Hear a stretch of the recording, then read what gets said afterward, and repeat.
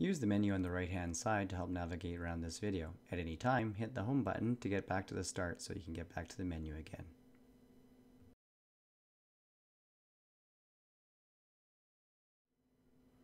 Creating a new document is a very easy thing to do in Google Docs. All you have to do is first you need to be signed into one of your accounts. And so here I'm just going to show an example logging to one of my education accounts. So at this point it looks like the Google screen, but if I'm logged into my Google Apps account, if I go up to the top, you can see there's 9 little squares there. If I click on them, this shows me all the Google Apps I have available to me. And you can see Docs is right there. So I'm going to click on my Google Docs. And at this point, you can see I have 4 examples of Google Docs. These are the Google Docs that are in my storage of the documents. But to create a new one, all I have to do is at the bottom right hand corner, click on the red plus sign here. You can see it says create new document as I hover over it, and you instantly have a new document. You can name it up here. I'll just write name it, and you can start writing away on it right away. The great thing about Google Docs is if your computer crashed or for some reason it got turned off, every stroke is recorded instantly. If you went back to it and looked into your Google Docs, like so, you can see this first example is already saved there without having to save it yourself. So I'm going to show you another way to get into your Google Docs, and that is right from a document itself. So if you go up to the top left hand where it says File, just go click on that, look at the new, and you can also create a new document from there. One last way I'm going to show you how to create Google Docs is we're going to go back to our Google Docs home. But this time we're going to actually move to our drive. There's a few different ways to move to your Google Drive. If you ever see this triangular symbol in those colors, that's your Google Drive. You can also move across to Google Drive right there too. So in this case, I'll just click this one to move to it. So once you're in your Google Drive, you have another option to create your documents from within here. All you have to do is hit New. You can see there's our Google Docs right there. Or we have an example right here too, new file, Google Docs. And so whatever way I choose to do it, it's going to create a Google Docs. So again, here's my blank document, and I'll just write hello on this one. And if I, for some reason, closed it, and you can see right away that it's right here. So this is inside my Google Drive, and if I went over back to my Google Docs where everything's being stored. What I see from this view are only my Google Docs. When I'm inside my drive, I see everything that gets saved in there. And I have a different tutorial on how Google Drive works. So that's just a quick little a bit of information, how you create a document and how you name it inside Google Docs.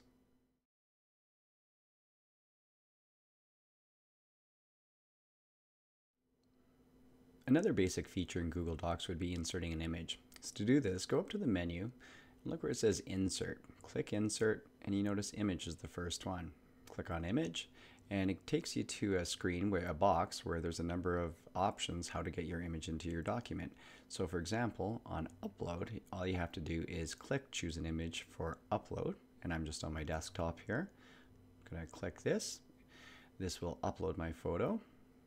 This photo is around a 3 megabyte one, so depending on your internet speed, how long it takes, but you can see that as it's almost completed here, there we go, and it's a large photo. So let's say I don't want all of this photo. I just want to focus on their faces. So what I'm going to do is crop it. So I click on the photo, make sure it's selected. I go to my crop tool, crop image. And when I click on that, these black bars handles appear. So all you have to do is pull these black handles to where you want. You could also use the corners to kind of size the whole thing. I tend to kind of go from the angles a little bit more of the sides like that. So now you can see I have just their faces selected. I'm just going to hit return, and then I have a cropped picture from where I started.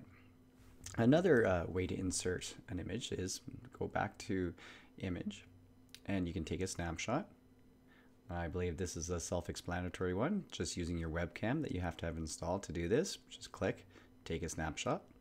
You can insert by URL, so if there's an image you'd like to take off the internet somewhere else, all you need to do is copy the URL into it. I'll give you a quick example. So here's an example of a Google Apps for Education. I'm just going to right click on this. I'm going to go copy image URL, go back over to my box that was asking for that, paste it in there, and what usually happens, you get a preview right away, and if that's what you want, you hit select, and you can see it goes into the document.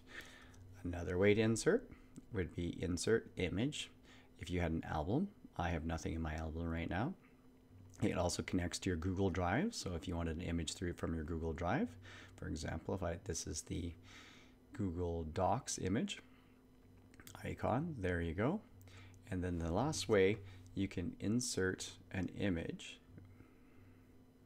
I'll just go back, would be through a search. So you can search different things, and all these, when you do the search in here, what it does, oops, I should hit the right thing here. What it does is searches for pictures, and these should be royalty-free things too, so that there's no copyright and you're allowed to use them. So I can select this one, and it should go right away into my document. You can see how large it is. Any of these images, you can resize them to make them smaller and crop like I showed before. The other thing you can do is when you select your image, you have a few different options to change the color, the transparency. You can see there are a few different colors. If I wanted to play with the different options, if I wanted to turn it into a negative, I'll just go back to no color. I can also change the transparency, which means how much do I want to be able to see through it. I'll change that back, and I can change the brightness of my photo. That's a little too bright.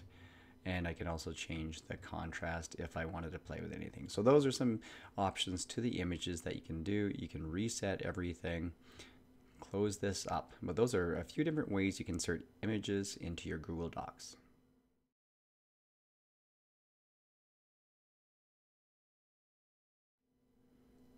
Sharing is a great feature in Google Docs. Let me run through an example of how easy it is to do. All you have to do is hit share in the top right hand corner. So let's say in this case I have an example essay here, which really isn't a real one, it's just a template, and I want to share this with my teacher.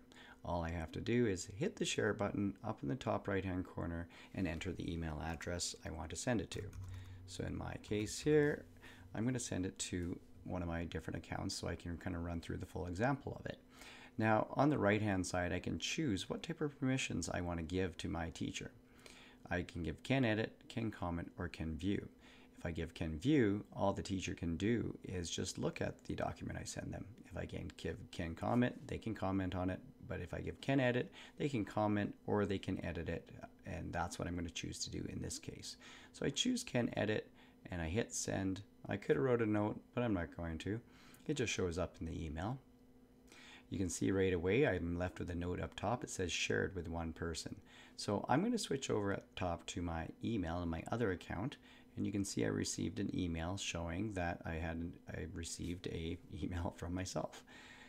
And so when I go into it, you can see the title of it is the ideal pet. I can choose to open it in Docs right here. So I'll just click to open. And at this point, I'm getting an exact copy. Well, it's not really a copy because I can edit it and it will edit the persons who shared it with me.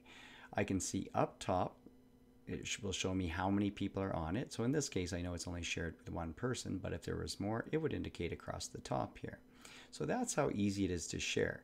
When you share something with somebody else, you get it in a couple different places. You get it in your email, but you can also go back to your Drive, and I'm going to just switch to my Google Drive here to show you that inside your shared with me, you'll get a document called the ideal pet. So anything that anybody shares with you goes into a couple different places. You can get an email of it, but if you ever check your Google Drive, you'll get a copy of the ones that are shared with you too.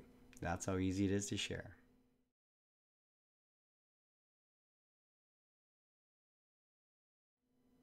Commenting is the last feature I want to talk about in this video. Now, I'm going to run through an example of how I would comment on a student's paper. Now, I still have open the previous document that I had shared, and you can see as I switch back and forth, I have one account here. If I look at the top here of the student's account, you can see that I can see one person's looking at it right now. If there was more people looking at it, there would be a longer list. And this would be the teacher's view over here. So if I was reading the student's paper and I wanted to make a comment on the beginning, all I'd have to do is highlight maybe the section I want to talk about and hit the comments. I just hit the comments here. Then I can say something like, great start, and hit the comment. Right away, if you go over, and I'll jump over to my other screen, you can see the student will receive that comment in highlighted area that they know where I'm talking about it. It's that easy to comment on it. So each time the student could reply a message, thanks, and then reply. And then if I went back over to the teachers, there it is, there right below it. So this is a very nice way to make comments on any type of work that the student's sharing with you. They can have it, read it on the side, and they can add to their work as they go along.